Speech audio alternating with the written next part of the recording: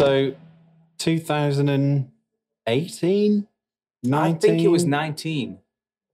I sat on a bench at 2000 Trees and I'm introduced to you and I go, oh, you're a bass player. I'm from an amp company. Would you be interested in checking out our amps? I had a picture of the amps that we made at the time and you were like, nah. See, I don't remember it going specifically like that. I remember being interested. I'm like, it's Fenn from Laney talking to me. Like, I definitely would be interested. But yeah, I think the particular model that you were showing me, it wasn't to my taste, for sure. I think I knew that. I think I knew it deep down inside. I was like, I think I was trying to be nice about it. Yeah, I think you were. Like, Ben, you were. You're like, not for me, but I might check them out. Yeah. They're like, let's sort a date. And it's one of them, like, we're never going to sort a date, but I appreciate it. Yeah, but I think we exchanged numbers at that point, didn't we? Did, yeah. And because I said, but I've got an idea, and if it comes to fruition, like, you'll be up for it, man. Like, just let me curate that idea. Yeah. And did that conversation kind of not dictate, but did it pave the way for what this is? 100%. There was the conversation with you. This is good. This is quite cool, actually. There was the conversation with you, and then there was one other conversation I had, and it was with Verdine White, who's the founding member, bass player, inventor of slap bass from Earth, Wind and Fire. And it was literally you two. Wow. And I know his sound, and then I heard your sound, and I was like, I know how to make that sound from the old type of amp that we had. Yeah. But I know this product inside out, and it shouldn't be that hard to get what would be typically described as a classic bass tone. Yeah. Should not be that hard. And they were good amps, obviously. But it just wasn't right. So then I came back here to Laney HQ and I was like, look, I've had a conversation with a couple of different artists and it's just, this amp isn't right. And the irony with it all is Lyndon Laney he was a bass player. The reason he built the first amp in 1967 was because he was playing with John Bonham was the drummer, Robert Plant's the singer. They it was their school band. They called the Band of Joy. Yeah. And they were like, Lyndon's on bass, but he didn't have an amp. So he was like, I'll make one. He studied physics. He was like, I'll make one. And then I looked down the line and we haven't really pushed bass. We haven't done it properly. If somebody said to me, like, you need to make yourself an amp, otherwise you'll never be able to play in this band, I'd have to give it up. I would not know where to start. Honestly, quite honestly. Yeah, like that's just cool, isn't it? It's very of the time as well, like post-war Britain.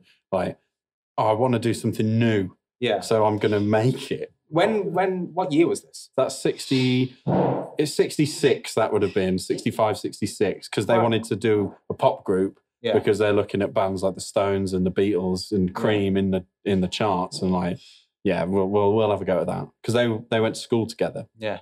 And but then as the band developed and Robert and John were like, we're going to go off to meet people in London and stuff. They played gigs all over the country. Lyndon was like, you know what, I'm going to stay here and do these amps. He was meant to go to Reading University to study physics. But he was like, oh, I've got my amps and I'm building them. And he was building them for, Tony Iommi from Sabbath and Slade were having them and stuff. Argent as well, God Gave Rock and Rolls here. And Colosseum and even a band, the Were, ELO before ELO started. So all the bands in Birmingham really, and they were like, oh yeah, we'll get this guy to build us an amp. Yeah.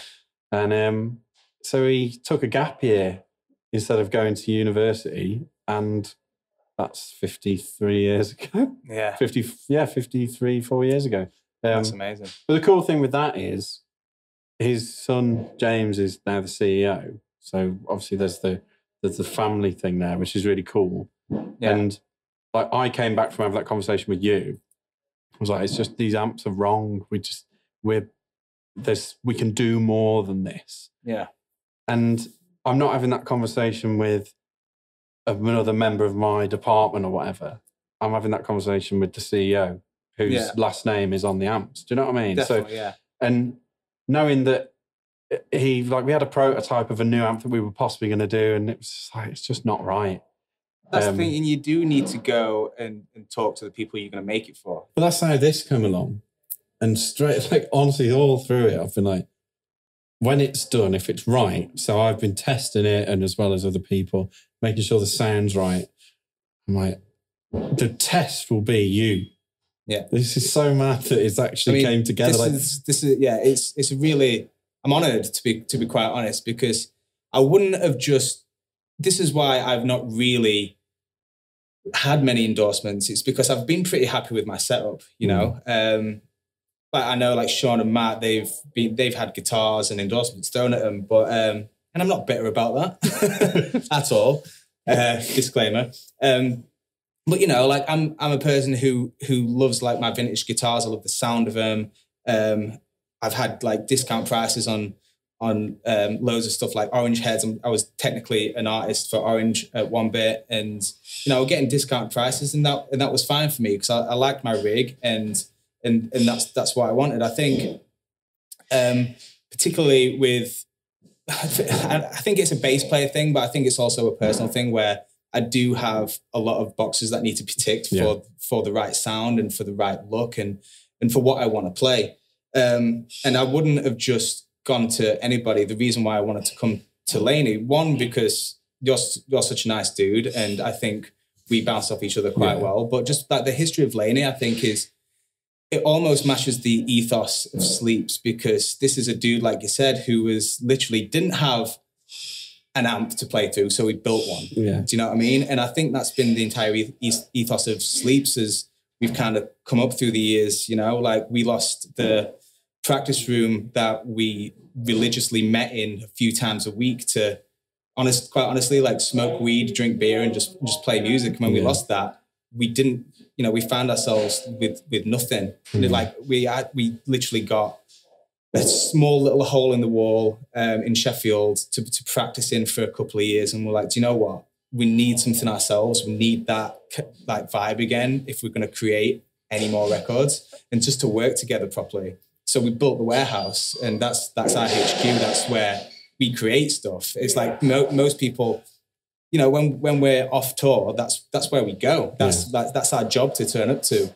And I think that's why I don't think we'd have not only the songs that we've written that place, but I don't think we'd have the success that we've gained in most recent years without that place, because that's what we need, that place to meet up and like bounce off each other and create that vibe. That's like your hub, isn't it? It's totally the hub, and this is why, like, I think just especially like the aesthetic and everything to do with this line, like when I came down last July, was it? I think so, yeah. It's July, like lifetime away now, isn't it?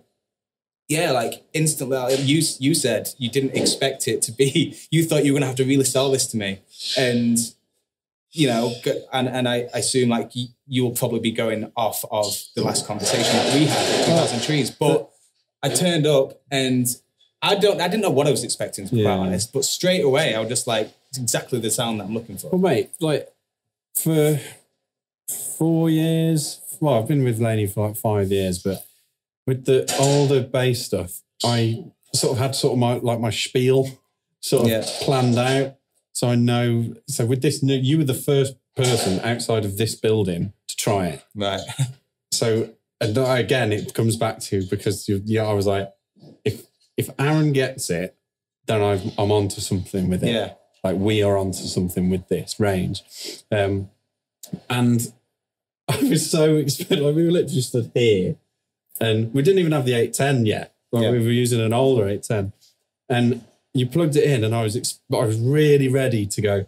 Yeah, and it's got effects in and out on the back. You can, if you pull the second channel volume knob, it'll blend both channels, and it's good. I was expecting like what tilt does, like, you know, it throws low end or higher.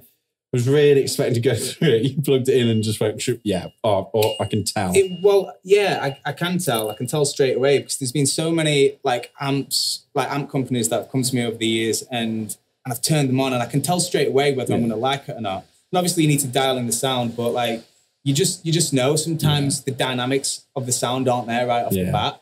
But with this, I don't know like what the knobs were turned to at the time of turning it on, but I was just like, oh yeah, it sounds fucking amazing. Because I like try and get a really like nice, well-rounded tone out of the head before I start taking it to some effects pedals. Yeah. And if I can get that, because that's the foundation of the whole sound of it. Do you know what I mean? And yeah, and I'm somebody who's not really technically minded with this kind of stuff. I like a really user-friendly interface. Yeah. That's what I'm all about. That's why I liked Orange for so long. But obviously, like, if I was to pick a company, if I was to handpick a company, I would handpick Laney, to be quite honest, to support me and vice versa. And yeah, just everything about it is just really simple. You just want the no frills, just easy to use, but sounds amazing piece of equipment. And that's what all this line is to me. It's so easy to use and it's amazing. But I think for me as well, coming back and because there have been little tweaks made since you even tried it in July. Yeah. And what I liked, so sort of like the symmetry between your story, your band, and us as a company, like naturally, like you'll be able to hear that there's noise going on around here. It's because this is a working factory. Yeah. Like this is like we're in Halesowen, just south of Birmingham in England, and these amps are built here. And it is a working factory. And I like the fact that if, for instance, when we were testing it, after you came here in July last year, any feedback you had, I walked out of them doors, upstairs, into the R&D and said, right, we've had the first person try it. And I sort of just told the R&D people, right, when the speakers come, when the cabs come, they've got to be versatile and all this business. And I love that sort of synergy, how even though we've been going for 4 years now, well, I'm seeing this as like a startup because it is fresh, this is new. And I like, so the symmetry of that is like what you guys have done with the Patreon and stuff. And it's like the world has hit the weirdest time ever. And you haven't just rested on your laurels and gone, well, okay, we make music, we can still make music. Like same with us, like we make amps, we'll still make amps. Yeah, it's time to get to work. And but this is what I really love about this relationship now. It's like you've been an integral part of creating this whole line. You're somebody who, we've exchanged numbers, we can just send a text to each other at any time. Like I said, like it takes a lot of boxes for me to like work with somebody who's just not going to bullshit me. Do you know what I mean? There's so much of that in this industry and I can sniff it out a mile off now. I've been involved in it for 12 years. Do you know what I mean? And I don't get that with you. I don't get that with Laney. And I think it's something that, quite honestly, I know it's a little bit of a different thing because, Laney's an amp company and we're a band, but I hope it's an ethos that Sleeps can keep throughout the years. Like, yes, we want to create some success. We've got a really important message that I think we need to put out in the world, but we want to keep our feet on the ground. That's why, like throughout the years, we've never turned our nose. We've never fucking done a paid meet and greet. Yeah. That will never happen. Do you know what I mean? And we'll always go as long as we can make our way to that merch table, and we're not going to get completely swamped. We'll keep going there for as long as we can, because that's what we want to do. Like we're real people, and I feel like Laney's a real company.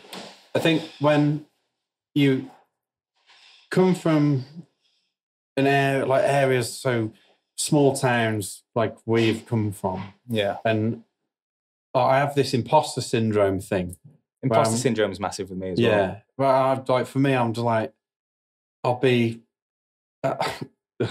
name drop, but at the last Sabbath gig, stood on the stage and I'm like, what am I doing here?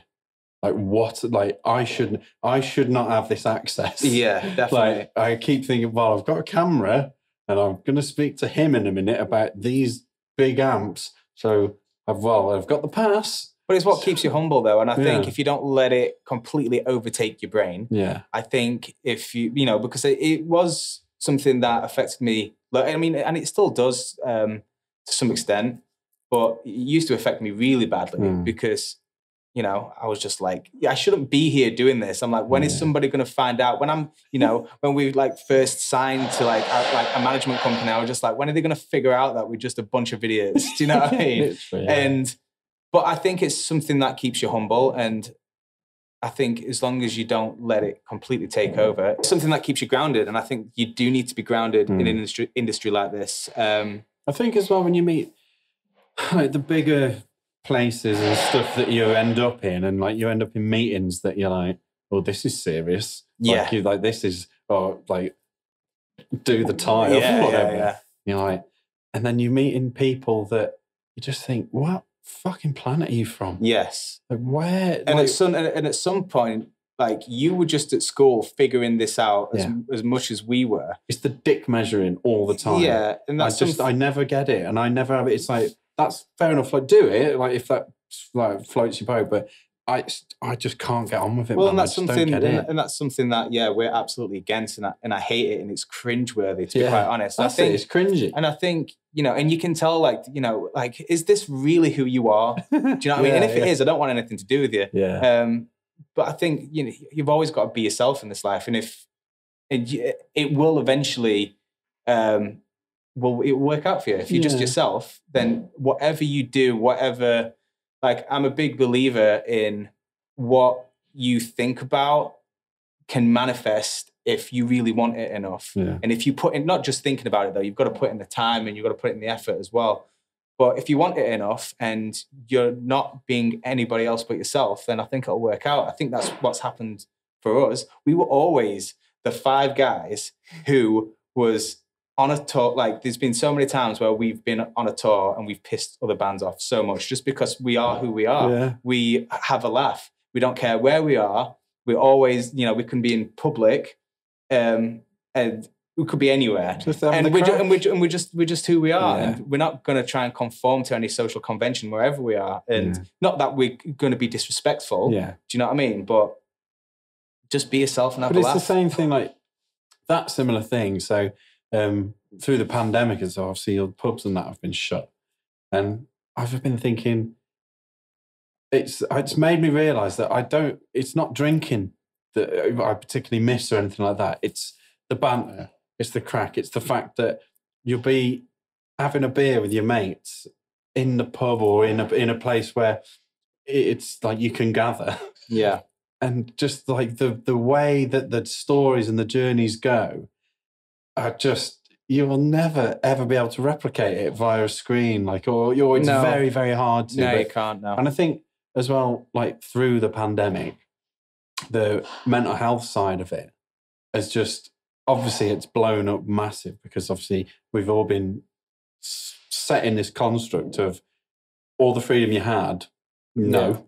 Definitely, And I think it's been the biggest challenge has been actually not even accepting that you're going to have mental health problems and how tough this period is going to be. But I think it's been actually how to get through it. Yeah, definitely. And I don't think we realized how much we needed other people. I think this pandemic has kind of blatantly shown us that we are like social creatures and we need to be around each other. And I think that's what a lot of, you know, going to a show and releasing energy. It might be somebody's, the only thing that they do that week, and they've been to work all week and they need to get out there, and they'll just be, you know, be like with a stranger, just like singing and shouting the lyrics to something that they have a mutual love and respect over. And that's what we want to do. We want to create a community like that, and you know, and it's not like we feel like we're better than those people. We're not the kind of band who put ourselves, we don't see the stage as a pedestal whatsoever. We see like we are being raised up by those people completely.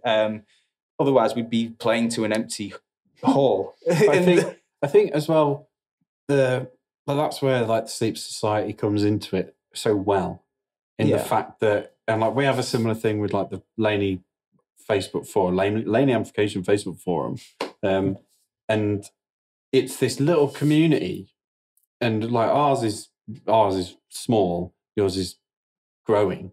Yeah. And you just think this is such a cool dynamic to Definitely, get these people that like you're fans of your own band. Do you know what I mean? Yeah, we always write music for ourselves, and it's just, and we're lucky enough that other people enjoy it that much as well. And if you're doing it for any other reason, then it goes back to just being yourself. That if you're yourself long enough, it will work out for you. You know. Definitely. And if you've got those dreams and you're just yourself through it, then it will prevail. And you know, and going back to just about like how much like this industry isn't really, it was built a long time ago. Like the whole like notion of like labels and you know, like we're in a different age now. We're in an age where like we've got streaming platforms that don't pay artists very well. Great for exposure to get new bands out there, but like in terms of sustaining that living, like making a living out of it altogether. And if you know, like I think there has to be another way, and that's why we created the Sleep Society, because you know there's so many of our fans out there who care about us, and we care about them. We care about the longevity of this thing, because it, like, for our own mental health as well as theirs. Like, it's if we were to break up, it would be like breaking up a family. Yeah. Do you know what I mean? And I'm sure there would be like people who would be as devastated for us if it didn't work out. And that's why, like during this pandemic, we were lucky enough to you know, we had this idea for a long time before the pandemic, and I think we were just lucky enough for it to be a silver lining, like the way that we released it when we did, because if it wasn't for the Sleep Society and for the fans getting behind us, then I don't know what we would have done. It would have been a massive struggle. I think, but that works so well. Timing of a pandemic's never great. It's never a good thing. If you're planning a pandemic, avoid March. But I think the fact that it landed when you were planning to do everything anyway, and now looking at bringing new music out, and it just, is it the sort of the little nudge that you needed to just go, yeah, we're going to do it. We are actually going to do it. And we were going to do it, but we're actually going to do it. Sort of thing. I mean, we were planning on doing it anyway, and it was a lot of planning, like, and preparing for that initial release, because you don't want it to come out and be shit. Exactly, yeah. And we were like, we weren't trying to pull the wool over anybody's eyes. We are not the first band who's done it, but we were the first band to put it in such a way that like this could be a new infrastructure if we want it to be. And why not? Because, you know, why not cut out the middleman? And we have the fans who are who believe in a band so strongly, and the band also relies on those fans. So why is there anybody else? Yeah. You know, like, and if they care about a band's survival so much, then they're almost like shareholders. Yeah. You know what I mean? Like, if you think about it, they are like shareholders within the band. And we've always said, like, the band isn't just us 5 people. That's why we don't, like, as long as we can, we will always go to that merch desk before or after a show, and we'll meet fans, because I don't even like calling them fans. You know what I mean? I think that is such a weird term. Like, and although, like, technically, you know, that is what they are, but I think it's more than that. It's this connection that's more than that, and they know it, we know, and I think that feeling's reciprocated. We show that it's reciprocated. It's that synergy. It's that relationship that it's completely a two-way street. Completely. One thing I'm never going to be sort of annoyed about ever again, is going to a gig. So I've got 3 on this week. Like, who am I? Like, okay. Definitely, but I don't think anybody could have prepared for it though. No. You never think something's going to come along where it shuts down the entire world. Yeah. And hopefully, like, although, you know, it's hard not seeing your family and friends. It's hard not being able to do anything that is remotely normal. But, you know, hopefully it is a crash course in helping humanity learn that we do need to be careful with what we're doing to this planet. Take stock of what you've got, and enjoy every moment, because it could be literally the last time. Enjoy every moment, but not at anybody else's or the planet's expense, because we've quite clearly seen how quickly things can turn around. And I'm a fucking hippie person at heart, and I will, and every day I think about this. We're on a rock hurtling through space. We haven't got another home. No. Not that we know of. The government could be hiding something. Who knows? The reptilian overlords could be up to something. Exactly. Have you ever been to the Isle of Man? Exactly. What's there? Is it a gateway? Who knows? Ooh. To the upside down, probably. Welcome to the Joe Rogan experience. Exactly. But, hopefully we can just approach with caution now. Yeah. Because if we've just gone through that for nothing, for people's perspectives to not have changed, then what's the point? Yeah, I think it'll change forever as well. But like the one thing I'm so excited to see is a gig making. I think we're going to be more aware now that there's a potential to have a memory being made every time you go somewhere. Absolutely. Whereas before it would have been like, oh, you wouldn't have even thought that way. Well, exactly. Yeah, but I think it just shows how distracted we are, and how I've got the last 10 years are filled with experiences for me, but I can only tell you a handful of them. Do you know what I mean? And hopefully it means that I will take in experiences more, be more grateful for them. And, I think the reverse has happened in this past year, is that we only have a handful of experiences because that's only how many we've had. Yeah. And now I think hopefully people just take it in more. But I think the reason why there's been such a mental health epidemic, as well as being a worldwide pandemic, is that I don't think anybody's had that opportunity to sit with themselves for this long. Yeah. They've always had something to do and always had something to keep them distracted. And now they've had time to sit with themselves and sit with their own thoughts. And that's scary to a lot of people. Yeah, definitely. I think when you, who would have ever had this much time to go and really sort of analyze your life? Because definitely the first couple of months, I was very, very fortunate that I still worked through it all. Yeah, me too. And I couldn't be more grateful. And I don't know how I'd have felt if I wasn't working or keeping busy. But then after that, I then had 5 months off because my head melted. Yeah. And so I sort of had it in reverse.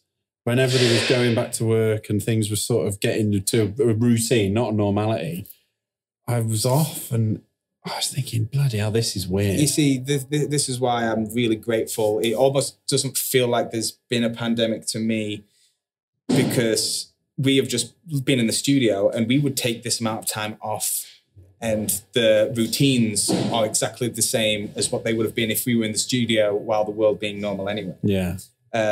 So yeah, I didn't have it affect me as I definitely did feel it affect my mental health in some respects, because like I said, there's all these times where you would usually be doing something, or I'd be traveling somewhere. This is the longest I've been home, the longest I've been in one place to watch, to be in one point of the year, watch all the seasons change and come back to the first one that I started in, since I was 19. That's crazy. Which is fucking crazy when you think about it. So yeah, my system has been what's going on? Because your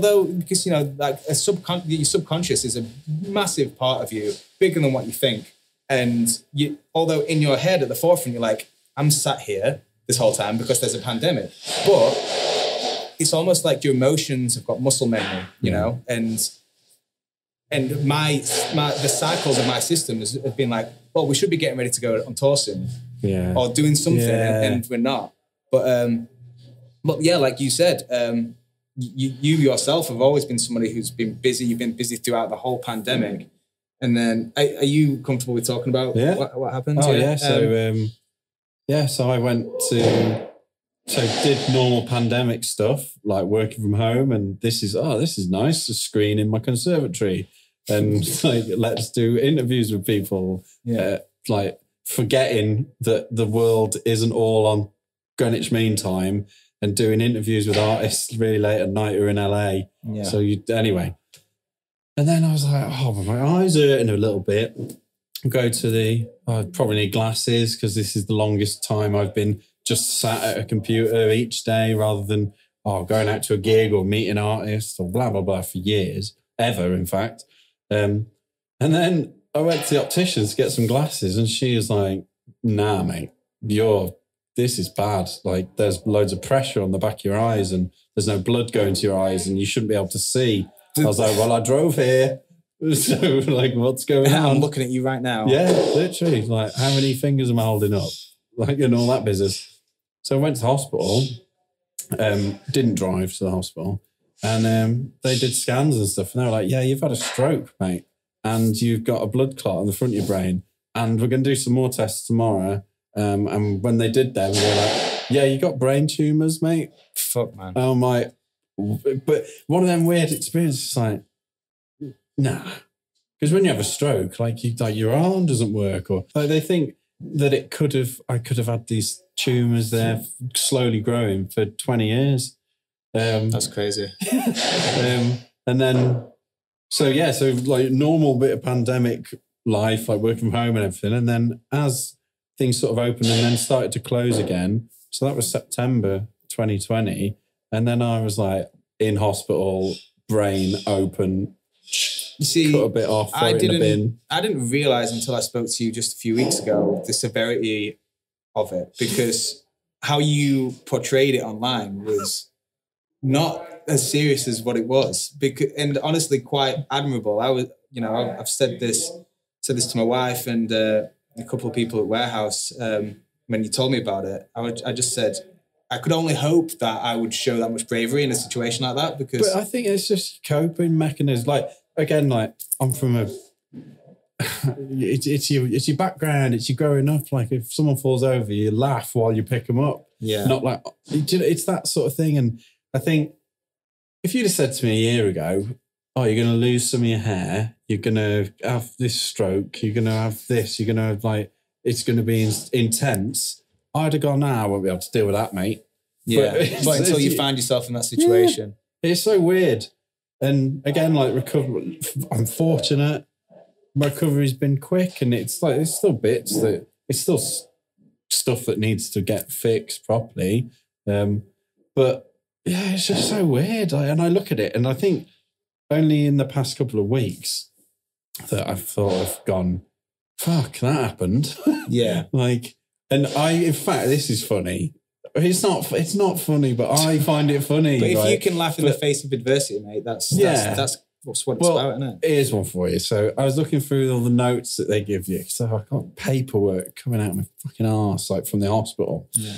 And like, it's serious when you're in, like, I'd never been in hospital. Last time I was in hospital, like for more than one night, was when I was born. And it's serious when they come into the cubicle and they pull the curtain round and there's not just one person, there's like 3 or 4. And I thought, oh shit, what's this about? And it was the night before the 7-hour brain operation to take this tumour out. And they go to me, here, we've got these piece of information we need you to sign. And I just went to sign it. They're like, no, read it. I was like, so that's your automatic reaction, isn't it now? Yeah, because we've done it for so long throughout our adulthood. It's just like, what's this? Fine print? I'm sure it'll be fine. Yeah, I'll have a contract. Thank you, Apple. Yeah, exactly. And they probably got my soul many times over. Yeah, definitely. Thanks, Steve.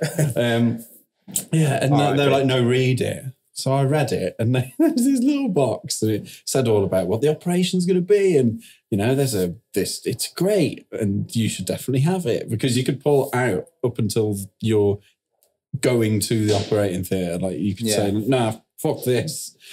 No, so I was reading it. Hey, it's great to like have your head cut open. Haha, like come on, live it up. And there's this box and it said like possible side effects and symptoms, like what can happen. And they'd written in there like you could have another stroke, you could have an aneurysm, you could have this, blood clots, blah, blah, blah, blah. And then at the very end of this little box, they'd just written like, when you ran out of space at school and you'd go around the corner of the page, you'd like go down the page. It just said risk of death. Right at the end. Yeah, it was like a bullseye prize board. Like, in one, you got paralysis. Yeah. But I don't know, like that, it's just, you just sort of deal with it. And like, I'm very fortunate and I'm very aware, I think, that I've been able to sort of cope with it. But it's hit me in the past few weeks, really, coming back to work and having a routine. I think like traumatic situations where you are literally creating mental defense mechanisms as you're going through it, which I'm sure was, you know, your online attitude towards it. Because if you was being that silly online, maybe in your head you was just like, well, it can't be that serious if I'm just having a joke, you know. I think it can definitely, like, trauma like that can definitely have delayed reaction, for sure. And what you were saying about it not feeling like it happens to you, I think that's what it's like when life gets fucking serious and it gets down to the wire. It doesn't feel like it, does it? No, definitely not.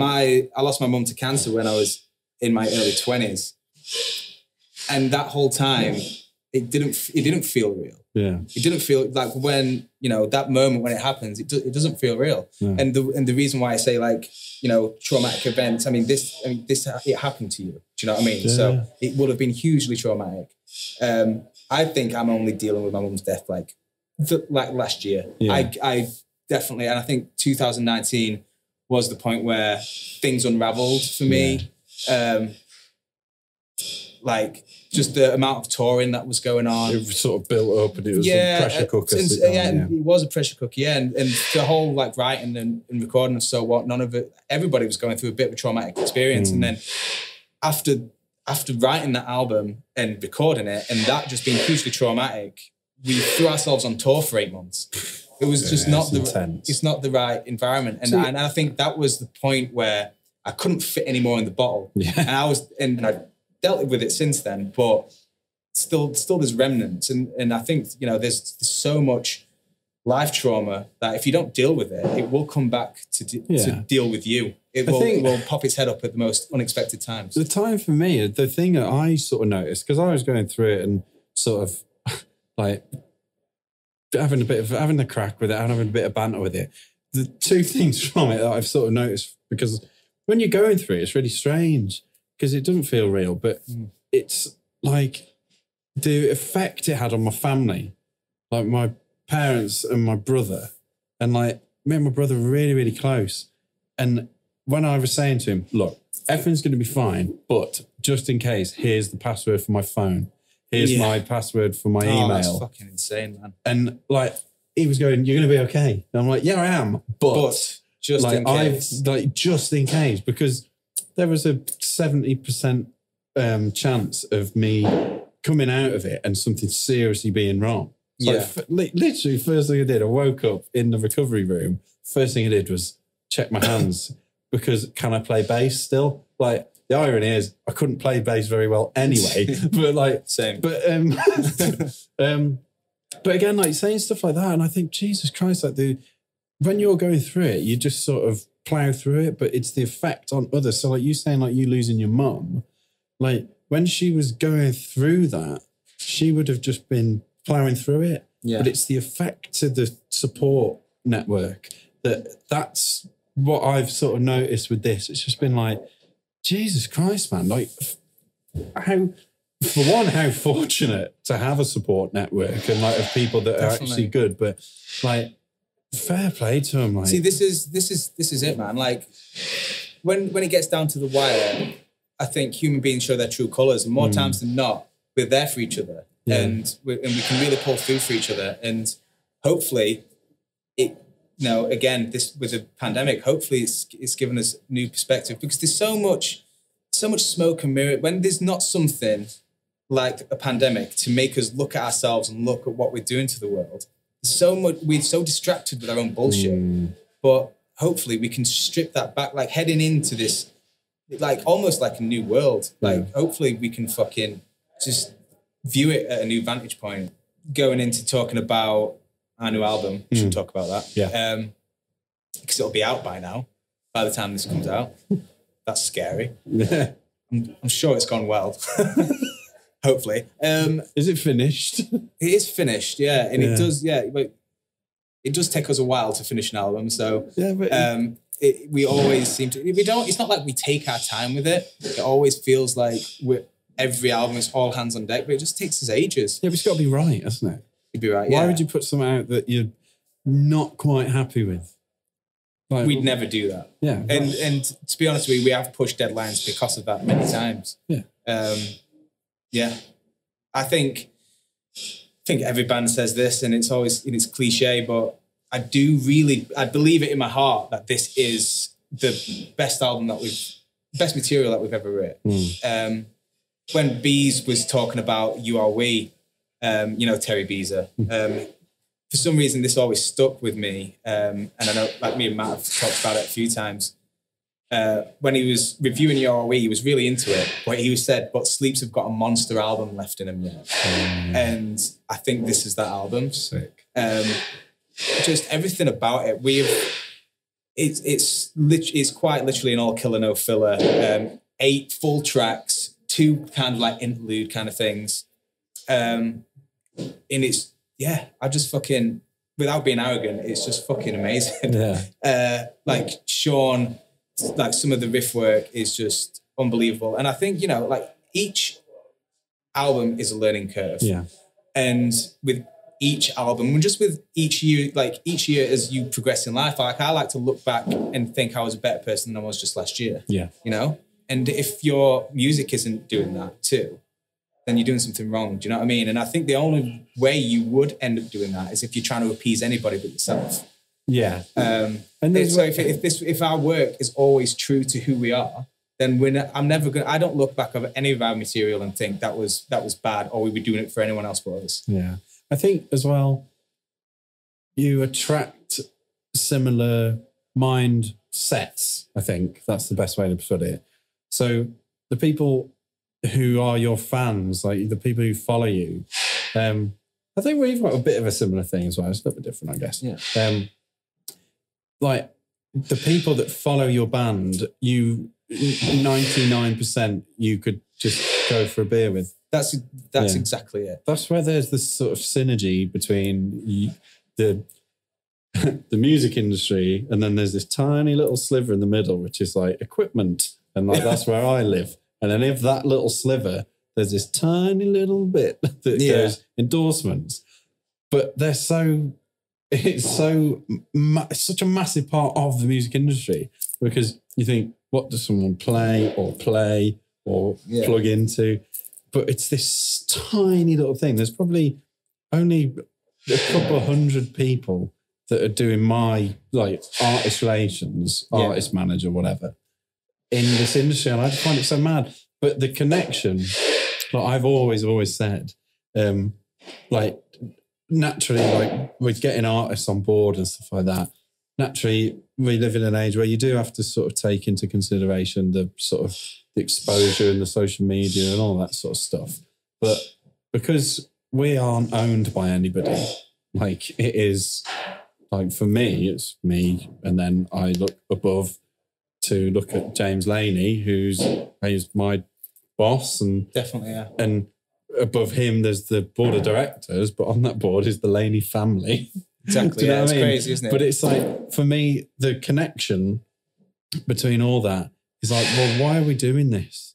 Like, why do we actually want to do this? And it's like, well, because we actually enjoy it, and we want the best for our fans, for the people who follow us. Like, we'd done a Bluetooth speaker, and like we could have done one years ago, but we did it because it's like, well, actually, not everybody because a lot of people love seeing like our little small speakers, guitar amps that were for practicing, if you like, but they had Bluetooth on it. And some people said, I'd actually just play the tunes through it. Yeah. And I saw a lot of artists were playing their music through it backstage. Yeah, and they were using it to warm up. But the thing I kind of get into is the fact that the relationship between us, the brand, and like you, the band, it's just like we don't want you've seen, like, and you've said about working through the industry, you meet so many different people, and we don't want people that, like, if it's hard work on day one, well, how is it going to be if we try and build a relationship to the end? Do you know what I mean? Exactly, yeah. And I think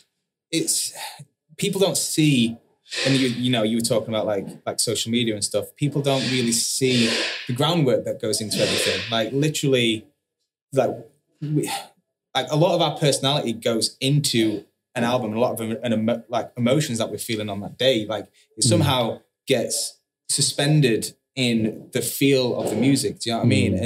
And that's why, although it's like a lot of people don't agree with the kind of little areas that we try and explore as we develop, some people don't like the synth kind of sounds, what we do or whatever. But at the end of the day, every album will be a Sleeps album because it's us and we put our blood, sweat and tears into it. And I think this is why I think there's many parallels between like us and just any kind of business or any kind of, so when you're creating something, if it's going to be a success, you have to be passionate about it. Like with sleep, like especially in the sector of the music industry that we're in, or the genre of music that we do, it's hard to get your foot in the door, and you have to be passionate about it to push yourself past that threshold between, like below the threshold is logic and sanity,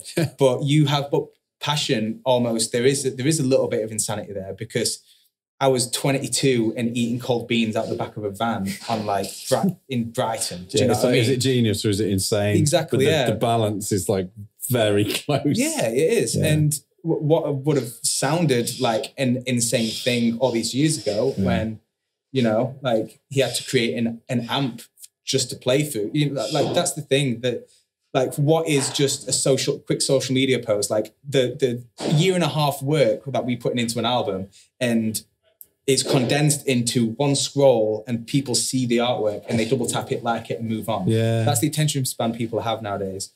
But it's the same thing. Like you put in there's been so much work all the way back to the 60s, and so many passionate people working in it since then, like yourself. And just look at how long it's taken to produce this product. Yeah. And now you've got it to the point where it's been through so much trial and error.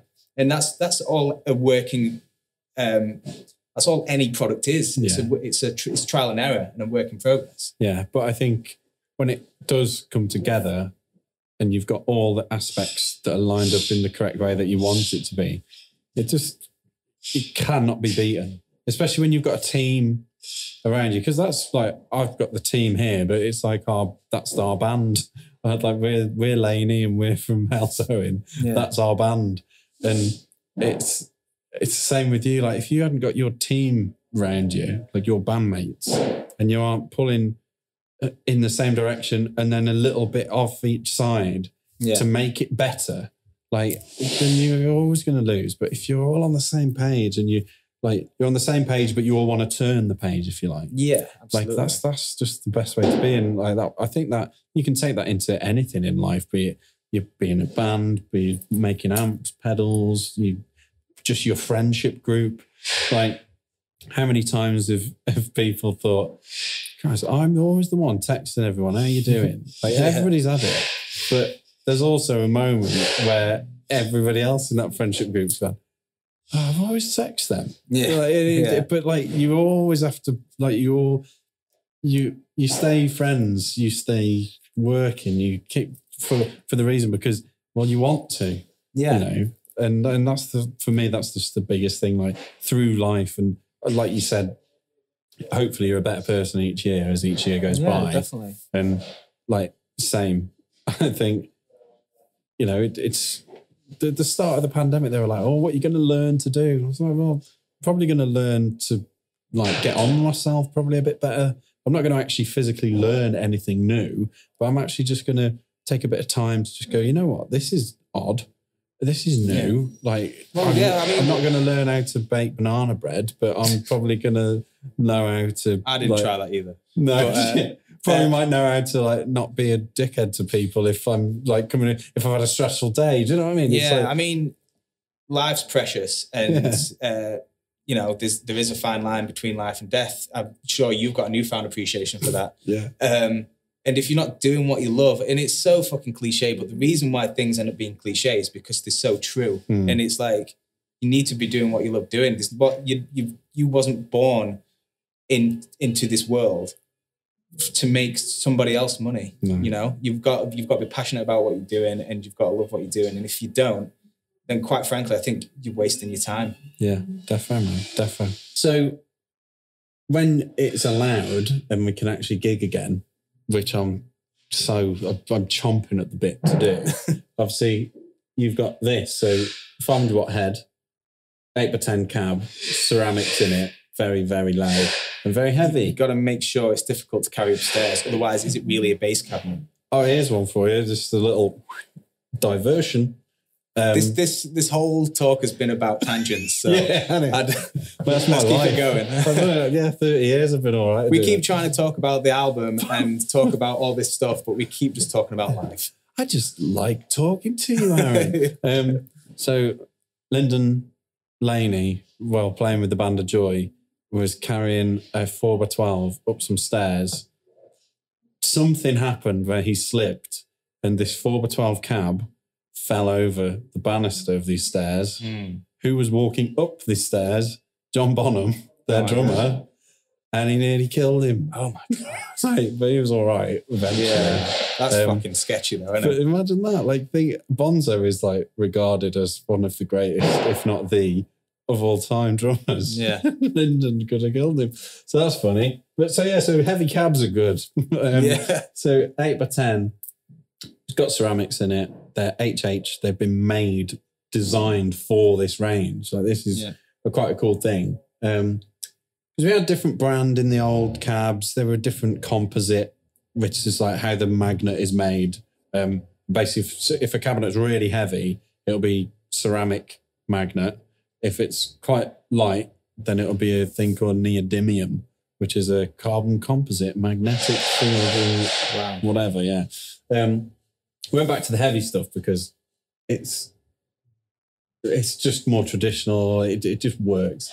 And you don't need, with a sound as heavy as this can produce, you need something that's not going to be rattling about. Yeah, exactly. And still got a cool thing. So like the one thing that old amp range did have, we introduced this thing called tilt. So basically, if you've plugged into your amp and you've a little bit of bass or a little less treb or whatever, and you've got your perfect settings, then you go into a room and it's just changed because each room is different. So you don't want to mess around with your EQs, but what you can do with tilt is you can just roll it off, and it's like a seesaw to your tone, to your EQ, if you like. So roll it off a bit and it makes it a bit more thumpy. Roll it all the way off and it's very like dubby, if you like. Yeah. And same the other way around, but like more trebly. So we kept that on it because, like, even though it's vintage styled and everything, like, that's a piece of brand new technology from a couple of years ago. Yeah. And we're like, you know what? That was such a good USP. Let's keep it on because, again, a lot of the artists that I've got have said, you know what? I'd be playing on a hollow stage and just all the bass is just getting dropped. Yeah. But I just roll the tilt in. I don't have to fuck with my settings, my EQs, nothing on the board. And I've just got that thump again there. Sometimes you need the extra little bit, like you said, especially if the stage is hollow or like depending on how big the place is. See, when I'm sometimes dialing in my tone, you have to take a big step back to be like, because this is right next to it. It's not where anybody's going to be listening to it, including myself. Do you know what I mean? So you need to like dial in your tone and take a good few steps back to see. Yeah, so like see what it sounds like. That's gonna sound different on the Roundhouse stage than it is like in O'Meara, in London, whatever. Like naturally, because you've got one is a huge, big, open, round building, but it's a suspended floor, if you like, so it's raised, and then you've got the raised stage on top of that. Yeah. So like the bass naturally is going to just it's like the thump, if you like, the thunder is going to go to the lowest point before it travels, because that's how it will work. So it's good to have them little features on it. Cool thing about this, so you've got your FET volume, so that's like channel 1, so that'll be down there, so that's just like a nice clean tone. Then you've got your tube channel, which is like your valve, but you can pull the tube volume, and it'll blend the both. Now again, it's an idea because so a lot of distortion and sort of more overdrive pedals, the sort of best kept secret to them being good is you have a high pass filter on it. Yeah. And you can roll out the sort of the hiss that you get with distortion, but you still keep that sort of thud and the thunder of it. Yeah. So with them two channels there, when you can blend it, so you've got the option of having sort of like a gritty sound, but you've got nice clean undertones that so your actual note is still being pushed through. Yeah. It's kind of like having your distortion pedal with the high pass filter on it. Yeah. Which is kind of cool, which is sort of the secret to a good distortion pedal.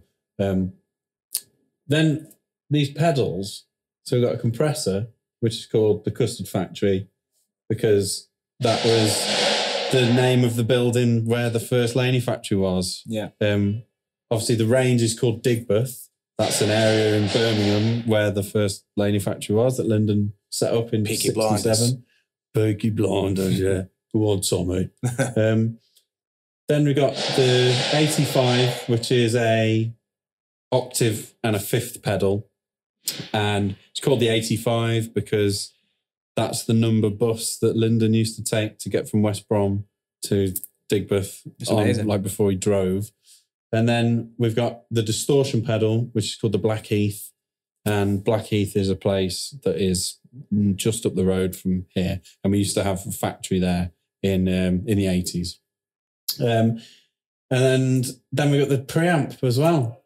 And the preamp pedal is essentially like you're flying somewhere. You can't take this or this, but that's got the sound in it. Yeah, well, the head is small enough to be able to, you're taking that anywhere anyway. Yeah. But in the cases where, like if we're flying to Southeast Asia and we've got like pretty much no baggage, and I'm probably not going to take that to no, but you got it there. But it's right there in that pedal, yeah. which is amazing. But again, like for the player that doesn't actually want a big rig, or doesn't want one of these options, say, that you're getting the same sort of tone and sounds, very, very similar to the head. Yeah. But it's just a board thing. And obviously pedals and boards are getting bigger and bigger and bigger. So that's pretty cool. But the cool thing about these, so 8x10, which is a standard in sort of like artist world, if you like, but actually practical for the little person who's playing at home, who wants to get into well, they're not really, because that in your bedroom is pretty. I mean, rough. That's would still suit me for like having a home rig. Yeah, you know what I mean. And well, that's why we've done so. Bass is always put into the category of 10-inch speakers, and usually you have a 4x10 cabinet, and then possibly like a bigger inch speaker at the bottom. And the reason why you would then have a bigger cabinet at the bottom, so a 4x10 and then say like a 1x15 or something, is because you need that lower bottom clarity. Yeah. So you put a second cabinet. But we were looking at it and we were like, smaller rigs are being more practical, more useful. So actually you put the 500 head or even the 200 head that we make as well. This is actually a 4x10, but we've made it so it's a little bit taller. So again, it feels like you're playing the massive rig, but it's just a little bit more practical. Still wheels and stuff on the back of it. And then the other one, the little guy, is 2x12. Now, 12-inch speakers are usually found on guitar players. So guitar players get the fun with 12-inch speakers, but we decided just to try it because bass sounds so good with 12-inch speakers. And that as a little rig, actually, that's a perfect little home rig. Yeah, exactly. We've got a 200-watt 210 combo thing as well, but that, like, I've used that in band practice with a loud acoustic drummer, and it cuts, man. Yeah. Because all the cabs are 4 ohm as well. Yeah. So when you're plugging a head into a cab, it's the full power all the time. Yeah. Whereas sometimes in previous iterations, you might have to have another cabinet to get the full power of the head. Definitely. So you have to split the sound. But and it's taken a while, but it's just so right. Yeah, it's great because I think, I do like something that is really simple, really easy to use, but produces a great sound, you know what I mean? But But yeah, like especially with the distortion, the Black Heath, it is really versatile. And like you were saying, like plugging your Rickenbacker in, a sound that would suit my grabber would be totally different for the Rickenbacker. You know what I mean? But you can dial it all in for whatever kind of setup that you've got. You got 3 settings on each pedal. Each pedal has a switch in the middle, and you can choose like 3 different options. And on the distortion, for instance, in the middle setting, you've got like an overdrive. So like one of these being like really pushed.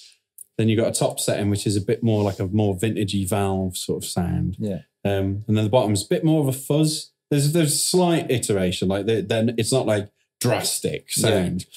But again, like you said, your grabber, the passive pickups on it, because it's a 70s one, right? Yeah. It's 76. Right. So the pickups in it, they were just wound differently. And they're different pickups as well. They're like not your standard sort of type of pickup. No. And it was completely different to my Rickenbacker. But that's the switch setting in the middle just works because you can just go, you dial in your tone to different instruments really, really quickly. And it's the same with we've got the octave and the fifth. Like didn't think I'd enjoy that as much as I did. But I think so you got the choice of going 2 octaves down, and you can control how much of the 2 octaves you go into. But then there's 1 octave up, which I just was not, when I first tried it, I was thinking, nah, this is going to sleep. It's the octave up that was really... But when you plug it into like a crunchy tone and then you add a bit of distortion, it's just something I was just not expecting to work. Definitely going to bring it to the table and be like, guys, we need to open up a part for me to write something with that because... Yeah, it's so cool. It's so like Rage Against the Machine, innit? Well, yeah, you started playing Bulls on Parade, wasn't it? Yeah. And I was like, oh my God, why didn't I think of that riff to play it? Because when I first did it, I was thinking, think of all the riffs. Come on, play some more riffs that will fit it. But that was the perfect riff, I think. That's like, as soon as I heard it, I was like, this is exactly what it's made for. But you know, it's the fun and the enjoyment and the excitement of making stuff. And I get a real buzz for finding that bit of tone. Like I was saying, when we were developing these, I stood side stage for you at Trees and I heard your rig. And then I went and stood with Vadim White at side stage at his gig. And I was like, that is a sound. And then the more gigs I was going to, I'm like, it's that sound again. Yeah. It's that sound again. It's that sound again. So the passion to get it across and it actually be that's a real thing now. It's like, oh my God, it's actually happened. It looks beautiful as well. Well, I think like we said, like we're in an industry that's so vain. Yeah. Like whether we like it or not, it's such a vain industry. Like I didn't like. But I think, yes, I mean, of course, like the main point of it is for it to sound good. Yeah, but I get that, but like if every band were only about the sound, no band would have a name or album covers or nobody would have ever grown their hair. Exactly, yeah. It's about both. It definitely is. And I think getting aesthetic, a lot of the practicality is obviously, it's got to be number one. Like it sounds shit. They're always going to play it. They might play it once, but they don't play it a second time. Exactly. And I think but aesthetic, you've got to want to fall in love with it each time you play it. And or when you walk up to that stage or you walk into that bedroom and you see it again and you're like, oh God, that's so cool. I mean, the first time I'll use this will probably be in September, all being well, on our UK headline. And I'm fucking looking forward to using it. Mate, I'm so buzzing. Like, I keep smiling to myself thinking, oh my God, gigs. Like, and to having, like, because this journey, like, from that conversation at Trees, and it's like, like, you're a Laney guy now, and it's like, it's so worth it. Worth every little moment. And, like, for me, the moment will be when it's on that stage and you boys come out. Yeah. And I'm like, Jesus Christ, what a full circle this has been. Definitely, man. And it's very rare that, like, I'll get, like, these are your pedals too. Do you know what I mean? Yeah. And like usually I'm changing my pedal board like fucking monthly. Do you know what I mean? Just like trying to figure out what I like best and the tone quest. Do you know what I mean? Yeah, man. Which is a fucking one hell of a quest. But yeah, honestly, like I said, it ticks every box for me. Yeah. And I love it and I can't wait to use it. We always said, this is quite funny, the perfect amplifier's got one knob on it and it just says underneath it, your sound. Yeah. Straight like, but, you know, obviously that doesn't exist. Yeah. So, I think this is as close to that one knob amplifier. I think it's as close as we can get. Yeah. Well, yeah. Thanks for having me down here, man. And yeah, thanks for talking to me. And yeah, this is the start of a beautiful relationship. Mate, honestly, like, thanks for coming. Thanks for holding on and waiting. But yeah, like, longevity is the key with this, I think. Definitely, and it's not just here's the amps, thanks, see you in a bit. Like, nice to meet you. It's like, let's grow this, man. Yeah, like, fucking down. Fuck yeah. Let's do it.